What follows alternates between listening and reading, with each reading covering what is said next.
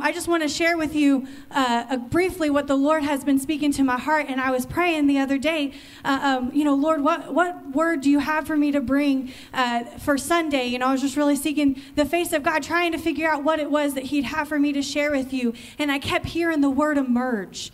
Emerge, emerge, emerge. And that word just kept coming back to the surface. And so I pulled out my Bible, started looking through, and what popped out to me was the story of David when he's hiding. And this is during the time that he has already been anointed to be the king of Israel. That's already happened, but there's that long span of waiting. If you know the story of David, there's a long span of waiting from the time that he receives that word over his life that he is anointed to be the next king until the time that it actually takes place. And there's a good chunk of this time in the waiting where he is in hiding, and he is waiting for the Lord to open up that time for him to come forth and step into that anointing. And a lot of this can be found in 1 Samuel and 2 Samuel. If you want to dive in, I wish that I had time to go through this whole story with you this morning, but we're just going to be touching on different parts. But I encourage you, just like I encourage you with anybody else, don't listen to just a preacher's words. Get in the word for your own self. And so I'm going to tell you this morning that since I can't get in and I can't read this entire story to you, I want you to get in the word in your own time and make sure that my words are correct. Amen? And so we're going to be jumping around a little bit in 1 and 2 Samuel. I just want to share a few points here and there, but I'm going to fill in the gaps and share with you this story. So we know here in this part that David is on the run from Saul. That's where we are. Okay, David has already been anointed as the next king. And here's what's happening. I'm going to set this up for you. We're in 1 Samuel chapter 22. In the first couple verses, is all we're going to read here. I just want to set up the stage for you for where he's at and what's going on. So David left Gath and escaped to the cave of Adullam. Soon his brothers and all his other relatives joined him there. Then others began coming, men who were in trouble or in debt or who were just discontented, until David was the captain of about 400 men. So David goes from Gath to Adullam, okay?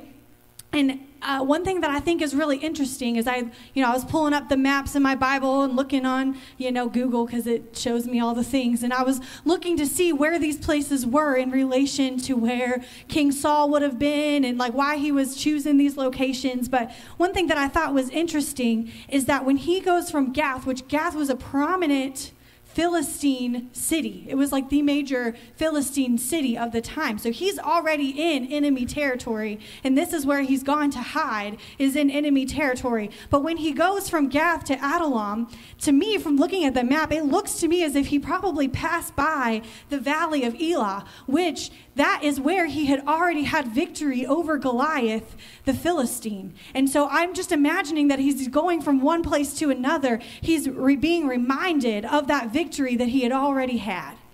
So he has to look through this place and this time, this season where he's hiding, where he's discontent, where he's kind of in the waiting, and he's walking through this area, and I'm sure that he probably passed by familiar territory where he had once had victory, and he's sitting there looking at this land where he had had such an exciting encounter with not his own ability, his own flesh, his own self, but with the God of Israel who worked through him in that story that we read of David and Goliath, where it wasn't David, it was David in his willingness and in his obedience, but it was the God of Israel that worked through David to bring great victory in his life. And now he, knowing that he is anointed and set apart by that same God, is having to hide in this season of waiting.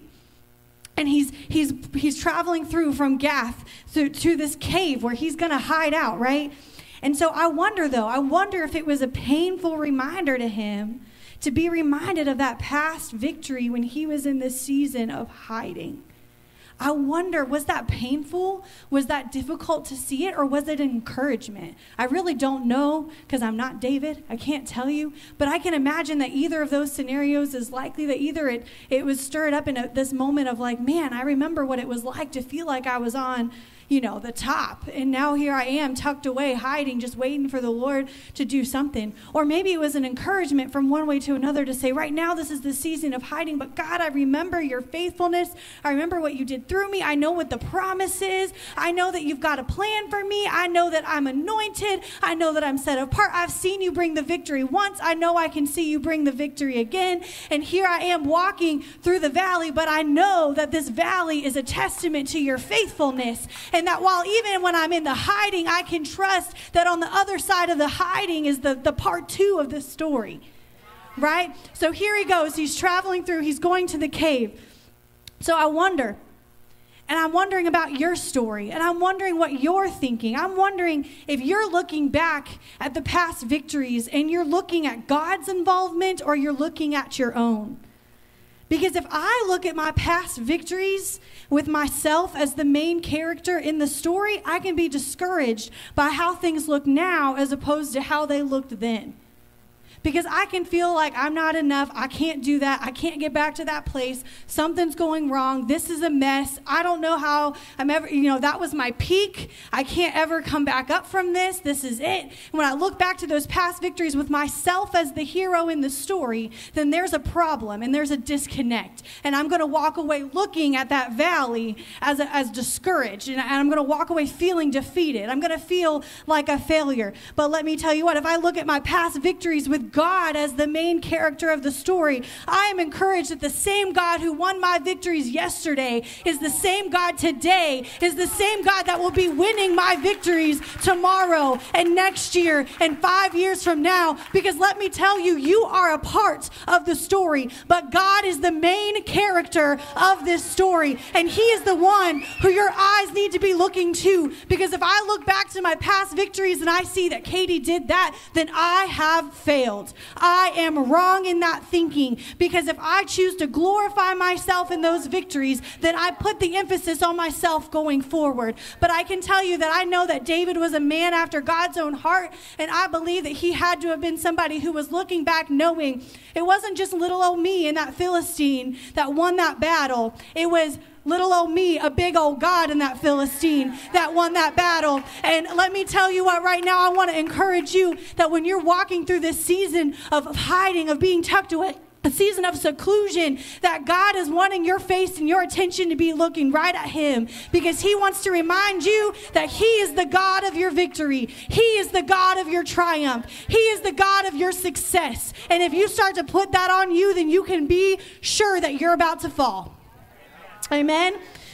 So even as he was walking into hiding, he was reminded of God's victory. He was reminded of the God of victory. He was reminded of not just a God who was victorious one time, but a God that is victorious now and forever. He was reminded that this is not just the God who gave him a promise, but this is the God of promise. And so sometimes for us, we need to be reminded that this is not just a God who did a one-time thing in your life a long time ago, but this is the God who is the God of victory in your life now and forever. Gath was a major Philistine city. He had already been hanging out in enemy territory, but I have to wonder, why did he find comfort being tucked away in enemy territory? I don't understand where that was the decision for comfort, but I know in the time, that's where he found himself. He was tucked away in enemy territory, hiding from Saul. I don't know, but what I read in those couple of verses is that he wasn't the only one who found comfort being tucked away in enemy territory, because he ended up going into hiding with an army of 400 people. And it said that they all came because they were in trouble, they were in debt, or they were discontented. They all had problems that they were running and hiding from. And so they all find themselves to be a part of King David's now army when they were just folks who were running from their discontentment into hiding. And as I've been looking through this story, I've been thinking a lot about how we need to take a deeper look at the toll that 2020 has done on our spiritual lives. Because I think that 2020 and all of its ups and downs, even into 2021, we just keep saying 2020. But let me tell you, COVID wasn't over in January. We all felt like we were still tucked away in the beginning of this year. But I think we need to take a deeper look at the toll that 2020 had on our spiritual lives. And now that we're emerging out of the darkness that was this last year. I think it's time we take a healthy examination at our spiritual lives. And I think it's time that we make the determination that we're going to get back on track. And so as I look at this story, I've been thinking a lot about how we've all allowed ourselves to live secluded. Now, I know a lot of y'all have been in this house, and we've had these doors open a lot more than some other places have during this season. And I know that a lot of y'all have been here, but I know that the majority of us has still somehow landed ourselves in living secluded lives, whether that's in a physical sense or just in an emotional, mental, spiritual sense. We've allowed the season to seclude us and keep us away in hiding. What started as a means for safety turned into a platform for the enemy to hide away the anointed of God. What started as a means for safety for David, we can see that it was the anointed of God tucked away. Now, for a season, that was important. For a season, that was necessary. But was it necessary for David to stay tucked away and hiding forever? No, that would have been silly. That would have been a really lame ending to this story. There once was a dude named David, was anointed as king, beat a Philistine, and then got scared and hid in a cave for the rest of his life. The end. Let me tell you, 1st and 2nd Samuel would be a whole lot shorter, right? We probably could have read it all this morning. But at some point, there was time for that hiding to end, right? But the time came for him to come out of hiding. So when did David emerge from the hiding? It was after Saul died, right? So 2 Samuel, if you just flip over, it's not that much further away, but it's in a whole other book. 2 Samuel chapter 2, verse 1. Here's a conversation that David has with the Lord. And it says, after this, David asked the Lord, should I move back to one of the towns of Judah? Yes, the Lord replied. Then David asked, which town should I go to? To Hebron, the Lord answered. So this is just, like I said, we can't get into the whole story, but this is just a quick interaction that David had with the Lord. So Saul has died. The threat has left. It's time to come into position to step fully into what God has anointed him for, right? Now, what I love and what I respect about the story of David and his season of waiting is that he chooses over and over again to not take matters into his own hands. He has lots of opportunity to try to do this his own way, right? And if you know this story, and I know there's going to be people in the room who don't know the story, but if you are not familiar with the story, again, I encourage you to go and read it. But in this story, he has multiple opportunities. Now, for those of you who haven't picked up yet, I always do this because I was that kid in church who was like, y'all know the story. And I was like, I do not know the story. So he was hiding from Saul, who was the current king, because he was jealous of David, who was angry with David, wanted to kill David. And we know it's because of the anointing that was on David's life. And Saul was aware of that. And so as David had to hide, he had opportunities where he could have killed Saul himself, but he chose to not do it because he understood that God's anointing was without having to fight for it on his own. Like, he knew that God's anointing was final and that he didn't need to take matters into his own hands to see if he could just work his way up into that position that he wanted. He had to trust that if God has put somebody in authority, then it's not my time. It's my time to wait, and that God's will for my life is right now, even if it doesn't look like I'm in that position I think I'm going to be in.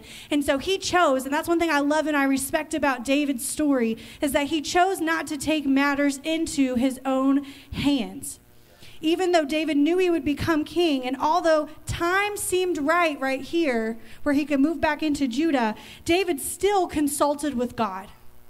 He still chose to put a pause on the story. Even though Saul was dead, the threat was gone. It wasn't an immediate, okay, this just makes sense, let's just go on back. This was a moment where he was like, hey, this relationship is way more important than my position as king, than my position as a leader. This relationship is way more important than the rest of that. And so he still chose to pause and consult God on what the next steps were. And sometimes I think that whenever we are trying to navigate different seasons in our lives, we think we just need to flow with what makes sense, what comes next naturally. And sometimes we forget to stop and pause and say, God, Should I do this? Should I go there? Should I take this next step? Should I be a part of this thing? And let me tell you, even though in this situation, what he was feeling and what he was sensing was accurate, and the Lord confirmed that, there's a lot of situations in our lives where if we would just pause for a second and consult the Lord, that he would give us some direction and he would give us an awareness of maybe some things that we're not seeing because we haven't opened ourselves up to the spiritual. We want to do what feels good and what feels good in the natural. We want to just flow with whatever that is. But let me tell you, there is some victory in your life when you choose to just stop and consult God for a second. And so even though it made sense, David paused and he consulted God, and God gave him clear direction of specifically where he needed to go next. Right? And I think that's so important that we choose to take that moment and consult the Lord. Sometimes before moving ahead seems obvious, we need to first bring that matter to God, who alone knows the best timing, the best decision. And sometimes we can just move into the next thing thinking it makes sense with what God has told us prior. So it just makes sense for us to move on forward, right? But that's not always the case. And David, although he was anointed, he never manipulated God's timing by trying to do things in his own timing. David was very aware that he was not the main character in this story. And I think a lot of times we want to pretend as if we are the main character in the story of life and that God is just a piece to our puzzle that we can manipulate in order to get ourselves where we want to go. But when you start to look at yourself less as the main character and more as a supporting character who's coming alongside the plan and the will of God, you begin to see yourself as less important. And you begin to see that the gospel has more importance in your life than your own plan, your own will. And that begins to take first place. When you move out of that position as the main character and you allow the Lord to take his rightful place, then the story of your life is a story of victory and of freedom and of power, because that's where it's found, when he's the one who's made the main story. But can I remind you that just as David chose not to do things in his own timing, that the same God that David served is the same God that you served. And can I remind you that 2020 didn't change who God is. He is the God of victory, the same God of victory that he was before. And let me tell you, I know that last year was rough and it made us all feel weird, and we came out of it feeling a little different than we went into it. But let me tell you what a small glimpse of time that was in the grand scheme of God's story. And I think that the enemy would like you to take such a small glimpse of time and build your whole faith and theology around it, because where was God in that, and what was going on, and why did God allow that to happen? Or maybe there's other momentary isolated events in your life that you've tried to allow your theology and your relationship with God to be written around those small momentary things that happened in your life, but God's wanting you to see the bigger picture and the full story. Right? So as David's landmark of victory reminds him of God's faithfulness, when he walked through that valley, I'm sure that he recognized this is an area of God's faithfulness. Can I remind you that who God has been before 2020 is the same God he is now? And can I tell someone this morning that 2020 might have been a year of hiding and of seclusion? But what I believe has happened when Saul died and David was ready to start positioning himself to emerge, I believe that the Lord is positioning us now to emerge from hiding. And if we allow ourselves to go deeper in him, we will come out of hiding stronger and more ready to step into that anointing that we had before 2020 even happened. And let me tell you, as the Lord wants to emerge you out of hiding, he's positioning you towards the anointing that was already on your life, whether you knew it or not. And I want to talk to you a little bit this morning about what it looks like to emerge from hiding. Because what may have been tucked away for a season is ready to be brought back into vision. Right? So what are we talking about this morning? I'm talking about the fact that your calling has been in hiding. Your purpose has been in hiding. Your story has been in hiding. Your anointing has been in hiding. And because all of that has been allowed to be tucked away and in hiding, the gospel has been in hiding. Why? Because God has chosen us to be the wheelhouse for where the gospel goes. And if we choose another year, another month even, to sit back and allow our calling to be tucked away and hiding, there are souls attached to that calling. There are people's lives at stake that are attached to your anointing, that God has purposed you. Listen, you can bring them to church all day long, but there are people who are specifically attached to the calling that God placed on your life. And if you allow yourself to be tucked away and hiding, what's going to happen to those souls? What's going to happen to the lives that are connected to you, that are supposed to be brought into the kingdom because of your specific calling? Because what the Lord has equipped you to do. You may say, I'm not a pastor, I'm not a teacher, I'm not a worship leader. I don't care about any of that. I know that the call that God has placed on your life is just as valid and important as the calling that God has placed on my life. And that he knit you together with such intricate purpose. Why? Because there's a place for you in the kingdom of God. Why? Because there's people that only you can reach. Why? Because your calling has immense purpose in the kingdom of God. And whenever you allow yourself to be hidden away in seclusion, there are souls at the other end of that calling that are going to be without. Now, do I believe that God's will be done regardless? Yeah.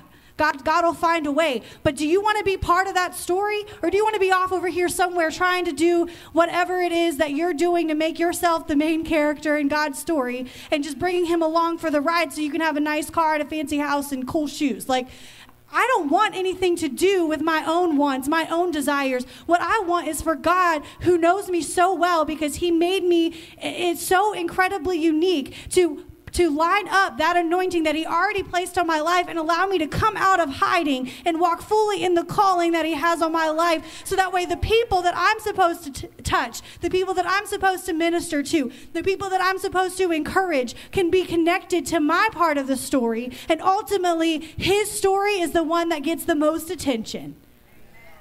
Because if I'm just the supporting character, then I know that even though I'm not the main character, my place in his story is important. We are how God chooses to move the gospel.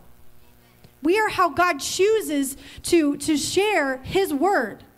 He has given us a holy responsibility to seek him and then to seek out the call that he has on our lives. There is no more looking at yourself as simply ordinary. There is no more time to tuck your anointing away in hiding. There is no more time to tuck away your gifting in hiding. The Lord is saying that now is time to emerge from hiding, to come out of the shadowy places. Your faith cannot live in the shadows. There is no more time for you to come to church on Sunday and your faith live in the shadows the rest of the week, because the rest of the people around you have no idea that you're serving the Lord, because you've allowed your faith, your anointing, your relationship with God to be tucked away in a secret place. The Lord is saying it is time for that thing to emerge from hiding, because the Lord is ready to use it. He's ready for your anointing to be the wheels that take the gospel to the nations. He's ready for your anointing to be what brings the gospel to your workplace. He's ready for your anointing to be the wheels that brings the gospel to the streets. He's ready for you to step in to that holy anointing, just as David emerged from hiding, consulted with the Lord, and then he took steps right towards that thing that God had laid before him. It would have been silly for David to stay hiding when it was time for him to become king. But yet we look at our own lives and we don't see any good reason for us to seek out what God has called us to do, what our place is in his kingdom. There are too many people who are comfortable sitting in a church pew on a Sunday morning and having no other service to his kingdom the rest of the week. too many. And I'm not going to, we have amazing volunteers in this church. But sometimes I think as a pastor, and be mad at me if you want to, I think it's a little ridiculous how much we have to beg people to want to be a part of what God's doing in this house. Like, come on. Like, there are too many opportunities for you to serve in a way that's unique to your gifting and your calling for y'all to just come in and rather sit in a pew and keep a seat warm. That's not a ministry we need help with. Like, we don't need seat warmers, right? What I'm looking for are some people that, whether it's in this house or it's outside of these four walls, who are ready to say that I know that I might not be a preacher, I might not be a worship leader, I might not be X, Y, and Z, but I know that there is something that God created for me to have purpose in the kingdom of God and in this house. If this house is your home, there's a place for you to serve. There's a place for you to be connected. Because at the center of what God has anointed you to do, there are people He designed your calling to reach. There's people He designed your calling to reach. And I think that it's a perfect opportunity to be reminded that this morning, not to take any, honor away, Pastor Josh is an incredible pastor and leader. Amen. We have an incredible pastor. But did you notice how the Holy Spirit still worked even though He wasn't in the building this morning? Isn't that crazy how, like, that one guy who does all the stuff wasn't here and the stuff still happened, right?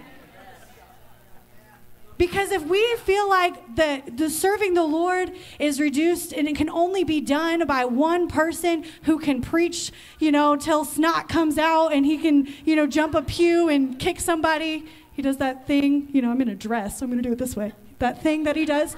If we think that only one person can walk boldly after their anointing, then we're mistaken, because I don't know what that was this morning, but he wasn't even in the building. But the same Holy Spirit that works through him is the same one in this place, working through Trisha, working through the worship team, working through the hungry people in this house who are in the altars this morning, seeking the face of God. That expectancy of knowing that God's about to do something in your life is what makes the difference. Right? It doesn't matter who's in the building. We all could be gone. You could just be up in here having church. Because the same Holy Spirit that works in him was in this house. Amen? Your faith cannot be hidden in the shadows. And I just want to remind you of that. It's time to emerge your faith from hiding. Okay? And as we look through into the New Testament, that was like an Old Testament example of somebody trying to, step into that anointing, but they had to have that season of seclusion. I want you guys to go to 2 Timothy chapter 2, and we're gonna talk a little bit about Paul. And in this entire passage here, well, this whole book, not just the passage, but the entire book, Paul is writing from prison. How many of y'all know that it is not a newfangled idea for the enemy to try to seclude the anointed? And it's not something that ended when Paul was released from prison either. It is not a new tactic or a new idea. But when we read this instruction from Paul to Timothy, we have to read it knowing that Paul was imprisoned. He was secluded away. But yet the anointed of God will still go forth. Amen? So 2 Timothy chapter 2, verse number 1, it says, Timothy, my dear son, be strong through the grace that God gives you in Christ Jesus. You have heard me teach things that have been confirmed by many reliable witnesses. Now teach these truths to other trustworthy people who will be able to pass them on to others. Now it says, endure suffering along with me as a good soldier of Christ. Soldiers don't get tied up in the affairs of civilian life, for they cannot please the officer who enlisted them.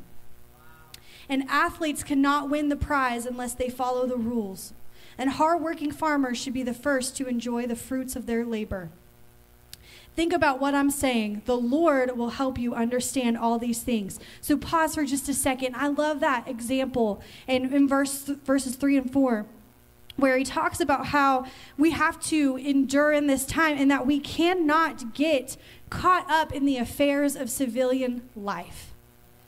A lot of times we just want to be tucked away in our own little bubble of our own little lives, and we don't want to invite God's plan into any of it. But he says, listen, if you're going to be a good soldier that's taking commands, then you're going to be one who has to forsake civilian life and be focused only on the commands of the Father. Right? Because I don't know about y'all, I've never been to boot camp, but I just kind of have an idea that if I showed up to boot camp one day and it was like, hey, I'm going to hang out for a bit, but I think this afternoon I'm going to just, go to the mall and try on some shoes or something. Like, I have a feeling that the drill sergeant probably isn't going to like me very much, and I'm probably going to be hurting real bad after that day, right? But sometimes I think that we can get that way when it comes to what God is trying to do in our lives. We can say, okay, God, I'm here for a little bit, but after a while I'm gonna head out and I'm gonna go do my thing, and then I'll see you Sunday, same time, same place, me and you, right? But I don't think it works that way. I don't think that that's what the Lord has set up for us to be doing, right? So he makes that very clear that we cannot be caught up in civilian life. Are we too busy living life that we have forsaken the gospel, that we have forsaken our anointing, that we have forsaken our calling? Are we too caught up in our civilian life that we forget that we are a soldier in the army of God? So reading on, verse 8, it says, always remember that Jesus Christ, a descendant of King David, was raised from the dead. This is the good news that I preach. And because I preach this good news, I am suffering and have been chained like a criminal. He reminds us that he's been put into hiding, into seclusion, because of the anointing that was on his life. Because I've chosen to preach the gospel, the enemy has tried to tuck me away and chain me like a criminal. But here's the part. Here's the game changer, y'all. But the word of God cannot be chained.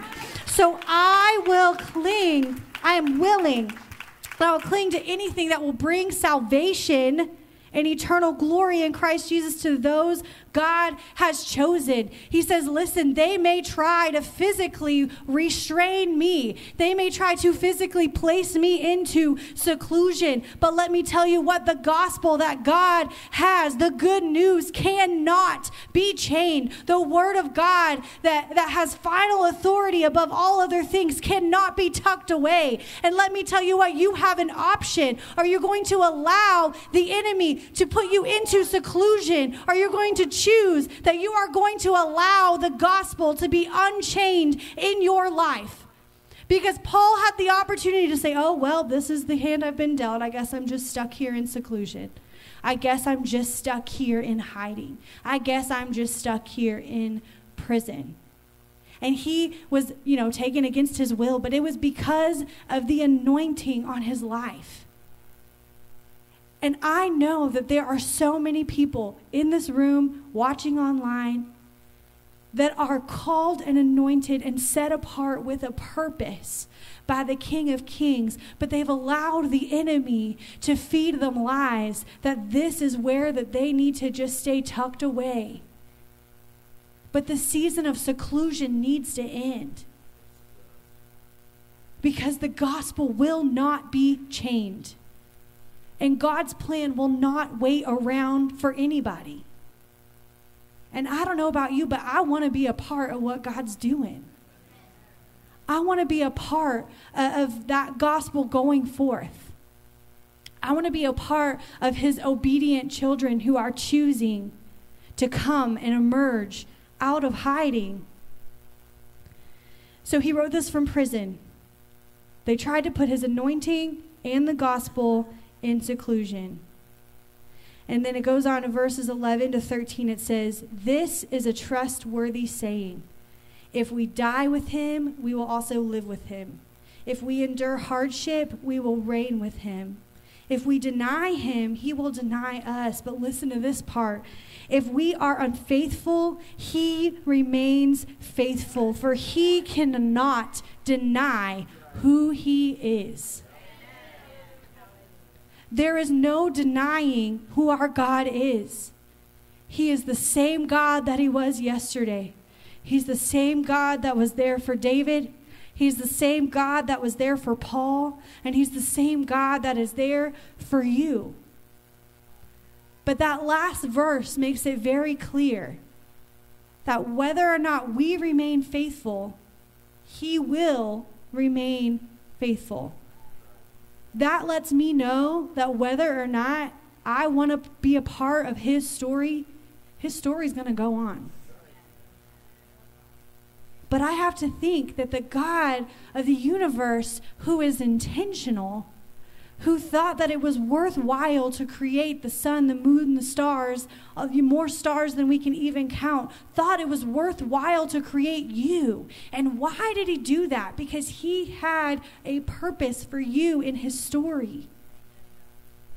But being the loving God that he is, he gives us a free will and he allows us to choose whether or not we want to step into the role that he's given us. And there's so many times that I see people who have such incredible callings on their lives who allow themselves to stay in a season of seclusion because of fear, because of worry, because of hurt, because of bitterness, because of heartache, whatever it is. They allow themselves to stay in a season of seclusion and rob themselves of getting to be a part of God's story. And it's heartbreaking to watch as a pastor, to watch people that you love and you care about, and you see that potential in their life. You see those things that God has called them to do, and then you watch them choose seclusion. But I know this morning there are so many of you that God is inviting to emerge out of seclusion, because he can do it without you, but he doesn't want to. He wants you to be a part of what he's doing. He wants to invite you in to use those intricate details that he programmed you with for the furthering of the gospel, because your calling is so important. God will be God and he will be faithful. His will be done whether or not you want to be a part of it, but he invites you to. So here's what I want to know. What evidence of the gospel are other people seeing in your life? Has your faith been so tucked away in the shadows that people around you have not seen any evidence of the impact that the gospel had on your life? Because I don't know about you, but whenever I encountered salvation, I haven't been able to keep my mouth shut about it since. I'm not going to keep my mouth shut anyway, but I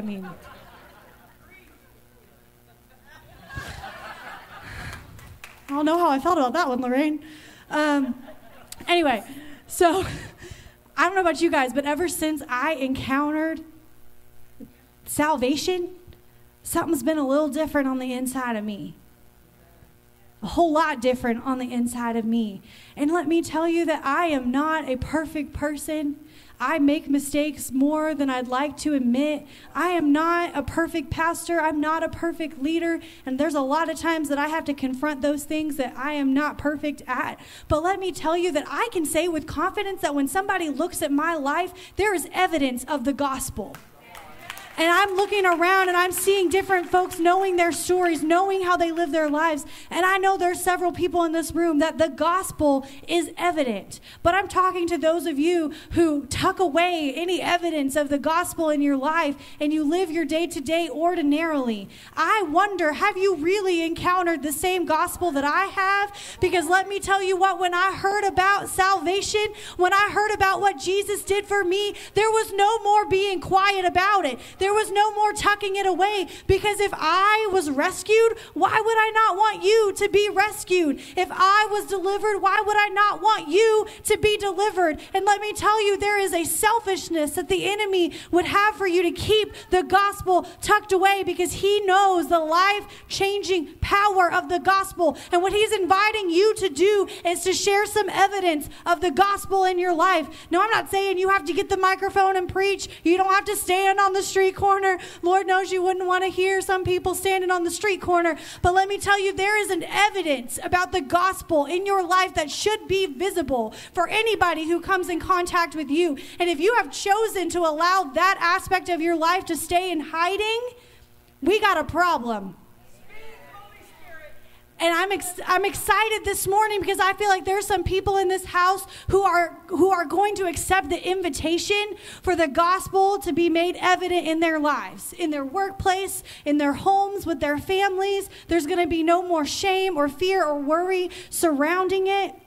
And allowing the gospel to be evident in your life is not saying that I'm a perfect person who has it all together all the time. It's saying that thank you, God, that in my imperfection, you were perfect. Thank you, God, that in my shortcoming and failure, you've never failed once. Thank you, God, that whenever I've made a mistake, God, you have never once made a mistake, nor will you ever. And it's partnering with knowing that the imperfection in me needs the perfect God to come alongside me, and that the anointing on my life has nothing to do with me. It has to do with the God that chose me to be a part of his story. So let me tell you this morning that if you are choosing to tuck away the gospel in the shadows of your life, you are missing out on a divine opportunity to partner with the God of heaven and of earth who wants to move mountains through your story.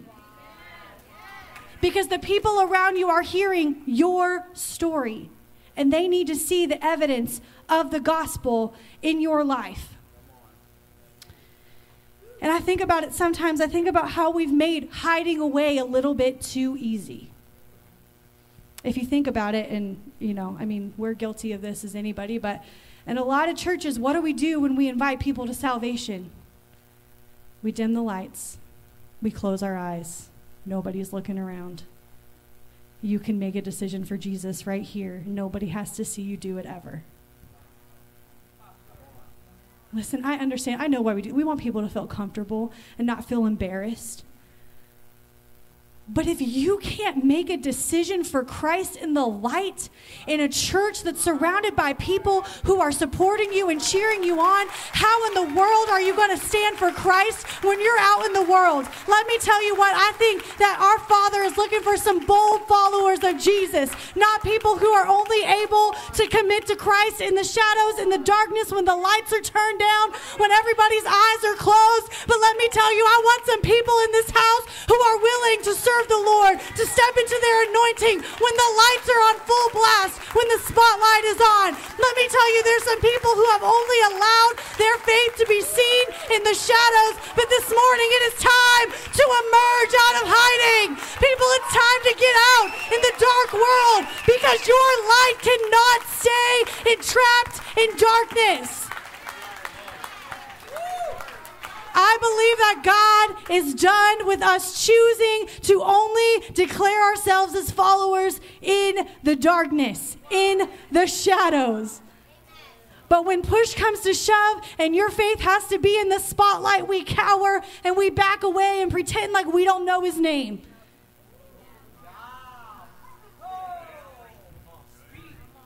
But let me tell you, the condition that our world is in, leaving 2020, there is no time or allowance for you to keep the gospel in the shadows. Let me tell you what, I'm over the dim lights and the closed eyes and the nobody look at me, nobody know that God is moving on my heart. Let me tell you what, men in the room, let me tell you what, I'm over men in this house who act like it is not a manly thing to be in love with Jesus. Why is it that we can act like we are too tough to raise our hands? We're too tough to say, I love you to our Father. Let me tell you what, there is nothing weak or emotional about a man who knows his purpose.